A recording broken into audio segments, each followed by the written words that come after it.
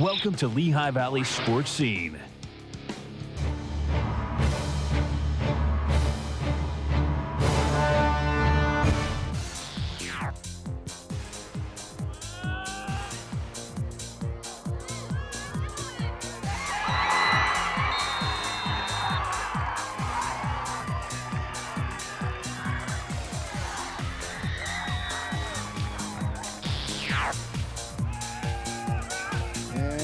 Looking end zone that may have been picked off. No, looked like it was intercepted and it was caught for a touchdown by number 11 Ryan Fultz. I had the same view you did, Mike, and I thought the same thing. I thought it was picked off back in that deep corner. Another one of those 10th graders.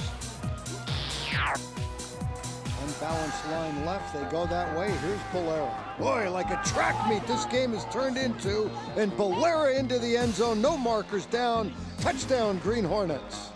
We're going to see a good block by Mark Kayla to spring him out there, and once he gets that crack, that's all he needs, as Bolera shows you his speed. And Yard line, direct snap to Ruggiero. He'll roll it to the left side, outside, and Ruggiero is off. He might have stepped out of bounds. They won't call it, and Ruggiero is in for the touchdown. Dan Ruggiero goes 56 yards, and just like that, it is 14-13 as Ruggiero, we've talked about his play as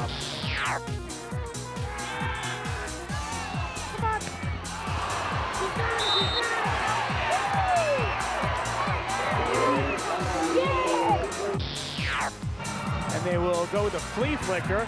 Bolts a throw, and he's looking downfield. A lot of pushing down there, and still a touchdown to Jared Holly. Probably would have saw a flag regardless. I didn't see a flag being thrown, but it's a 29-yard touchdown pass on the first play from Bolts, his arm, and Easton on the scoreboard.